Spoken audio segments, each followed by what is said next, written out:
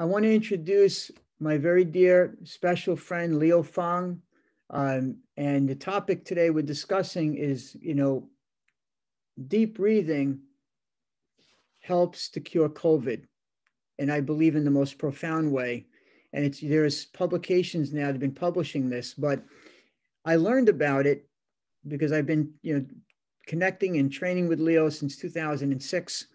And deep breathing was the thing that really changed my life. I had parasitic pneumonia, traced back to the Gulf War. I'm a veteran, and I almost died in the hospital. And Leo was saying to me, if you don't deep breathe, you're not going to make it. The antibiotics and this oxygen machine was not enough. I says, but I only have one lung. He said, well, use the lung that works. And I did that. And I got to tell you that 2 years after that, it took me 2 years to recover. It was a lot of pain in my lungs too. And the breathing was hard. I was able to go underwater in a pool to the other side. I was in better shape than ever in my life. I went from dying from parasites in my body to best shape of my life. And then again, a year ago with COVID, which felt like a pain that was inside out. It was so crazy what this was. It was just different. I was like, this is really something special. I'm like, what is this thing that's in me? And once again, the deep breathing, I deep breathed my way through it. 8 days, both times, the parasitic pneumonia, which I felt was a notch up worse than COVID. And then COVID, 8 days, both times, one in the hospital, 8 days, 8 days, I was confined to my bedroom. And like by the 8th day, it was like, it just like left my body. And I was like, this is incredible. And of course, my wife, who's a naturopathic doctor, that helps, right? With all the herbal medicines and of course the love. But the deep breathing, that's the root. And there's a lot of research now they've done in the medical community to prove it. And it's out there now. So that being said, Leo Fong, deep breathing relates to Qi Feng, which is the system that I learned from you, which is really simple system of using deep breathing, super slow martial art movement, very basic martial art movement, and super slow movement, deep breathing, and light weights. The light weights that teach us to be, weightless. We're not using it for strength training, we're using it for breath. Yeah. So please inspire us with Qi Feng and deep breathing. I really believe that I was fortunate back in 1984, I think, 1994. I used to pump iron. I go in the gym, and it's all about strength and size of your muscles. And so when you push a lot of weight, you have to tense up, and you don't focus on breathing. You just focus on lifting. Right. And so anyway, I ripped my shoulder doing a bench press of 180 pounds. The plates was going to slide down, and I was going to try to grab it. Wow. Instead of just throwing it over my head and land on the floor. You were big, like you were, not just a. Yeah, I was 170 pounds and a 17 and a half inch arm. Yeah, because I looked at a picture of mine when I was in the Philippines wearing a T-shirt, and all the kids come up and said, "Hey, can I touch your bicep?" And but then when I hurt my shoulder, that was a transformation. And I'm a man of faith.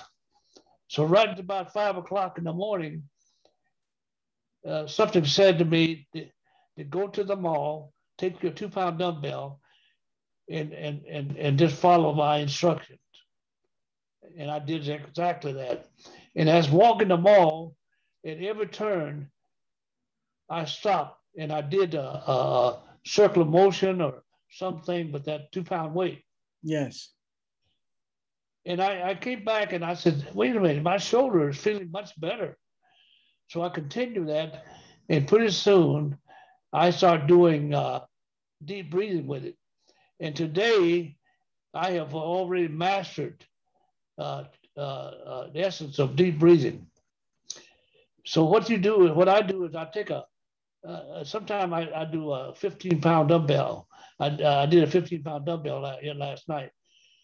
But what I'm very conscious of is not to lift it, not to lift it with muscle power. Lift it with your breath. Inhale and just relax and let it go. And I did that. I do that now all the time. Oh, it feels so good because I have COPD and other lung problems.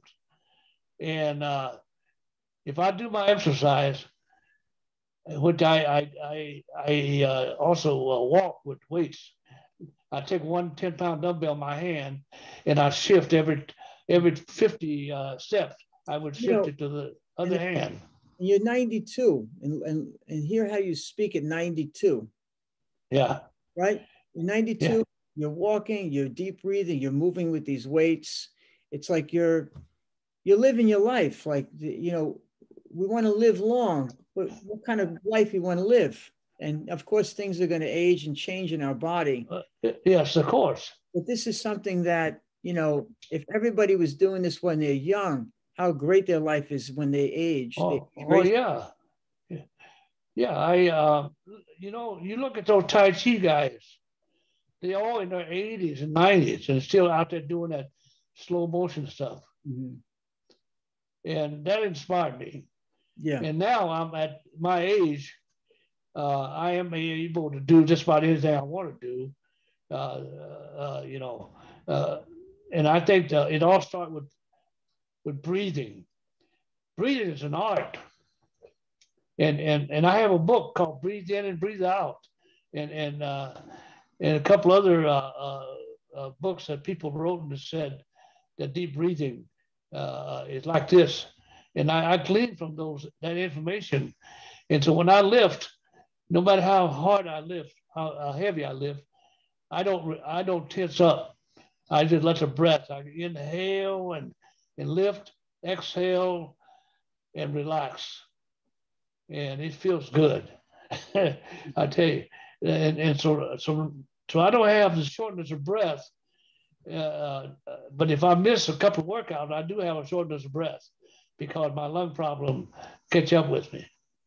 Yeah, I mean, it's really remarkable. And the first time that I did this with you, you came into New York City and you're at my studio, and we're in the chair, and I'm moving the weights and I'm deep breathing, and I'm like, well, I must fell off the chair, and I'm like, what is that? And I realized it's oxygen.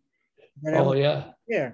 And I thought that was brilliant. I realized the power of that. And, you know, people will spend fortune of money on like oxygen these machines that you go in this machine. Oh, I had oxygen machine. Yeah, I mean, it's sitting right over here. I haven't used it in 30 days. Yeah. I haven't used it in 3 months. Yeah.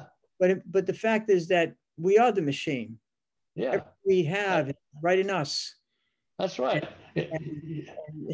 And the fact that, you know, inhaling deeply with this oxygen helps the cells of the body regenerate. Exactly. So the oxygen and water are two things that help regenerate the body. And exactly. A lot of people don't know the simplicity of that, and that's the power. Yeah. You see, yeah. So, but go ahead. Go ahead. No, I was going to say is, if you had any thoughts to share, in conclusion, with this segment, as far as Qigong, deep breathing, COVID, any of that, any other thoughts to share? Yeah, well, one of the wonderful things about deep breathing, you can do it anywhere. Mm-hmm. It's not like you don't have to go to the gym to do it, you see. So you ride the bus, just slowly inhale and hold it and slowly exhale. And when you do exhale, let every muscle in your body be completely limp and relaxed. And I do that all day long. And there's so many different ways of deep breathing. Mm-hmm. You know, you deep breathe, and then you do the hard breath. You go inhale, you ha. You see, and then also too, weight walking is good. You take a 10-pound dumbbell, carry it in your hand, like you're carrying a suitcase, and you walk with it. Yeah. And that developed. I had a couple of times. You see, my mind is quicker than my body. Mm-hmm. And so I fell a couple of times. And fortunately, I didn't hurt myself too bad. So now I realize what the problem is. The weight walking developed balance. Right. I'm very conscious of my steps. When I'm carrying the weight in my left hand, then I carry my weight in my right hand, and I do 5,000 steps a day. That's amazing. And that's why I'm starting. I don't want to go in the wheelchair. You know, first thing goes your legs. That's what the boxers used to say. That's what the boxing trainer said. Hey, the first thing gonna go your legs. And when your legs are gone, your career is over. Right.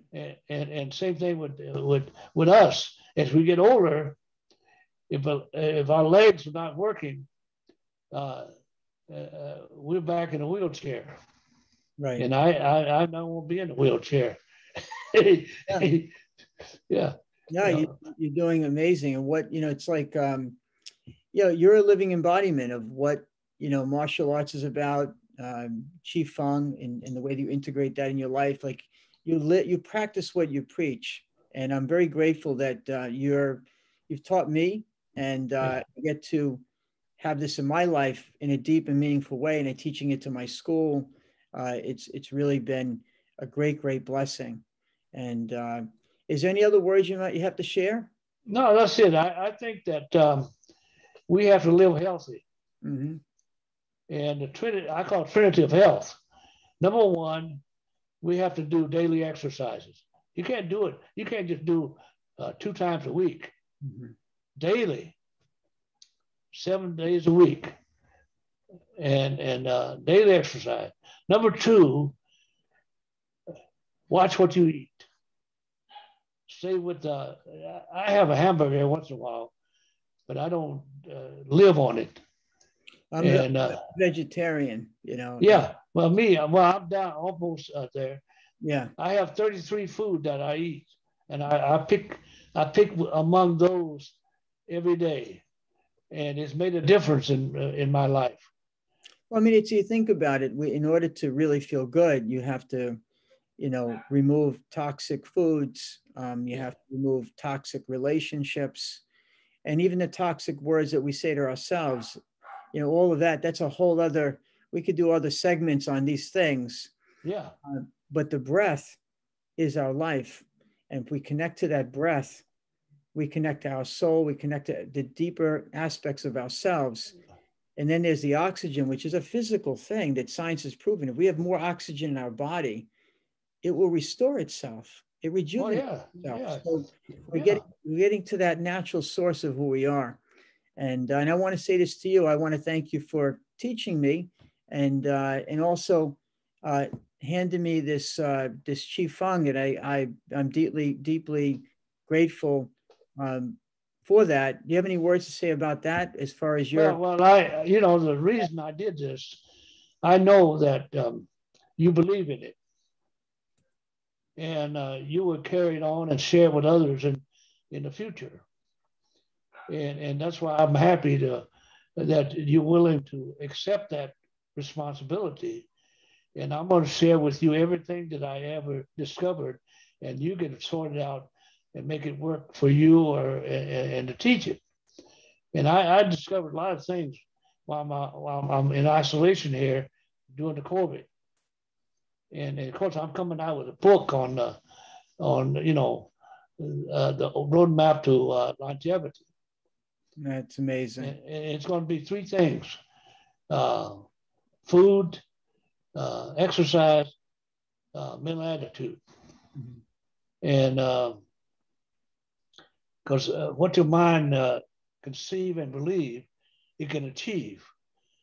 And if you don't believe in something, if you have a negative thought, it's an uphill battle. Yes. And that's why I tell people, I said, 3 things that undergird my life. One is I love music. I'm not a singer, but I found out my first song that's undergirds my faith is "How Great Thou Art." Mm-hmm. We have to acknowledge the greatness of God. And number two, to dream the impossible dream. You got to dream. And third, once you dream the impossible dream, you climb every mountain. Action. First, you start with dreaming, and then you do the action. Those three songs has impacted my life. And but it boils down to, go through all that breathing. You see, the first thing, what happens when a baby comes into the world, they slap him on the butt and to get him to cry, right? Yes. That's breathing, get him to breathe. The last thing that leaves his body before he dies is breathing, his breath. Yes. Because Mindy right now is doing a mass for a friend of hers, and he used to play basketball, but he had a stroke, and he was dealing with that for a while. He lay down the other night and said to go to sleep, and his son says, "Are you okay?" He said, "Oh, I'm fine." And he lay down to sleep, and next morning he went to check on him, and he wasn't breathing. And they find out he just had passed away during the night. Wow. And see, so breath is life. Mm. Now, on that note, I think to close this, but I want to say thank you again, because, like I said, what I've learned with Chief Fong has helped to save my life 2 times.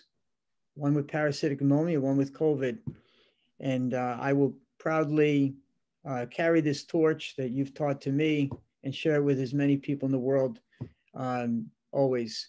And I thank you for that. Yeah. Well, I want to thank you for being a recipient. What's that? Yeah. I thank you for being a recipient of all this. This was not, I was just happy to have the friendship. I didn't realize this would be handed down to me. But that being said, and also to elaborate, when you say exercise every day, so people are watching, Leo doesn't mean rigorous exercise every day. No.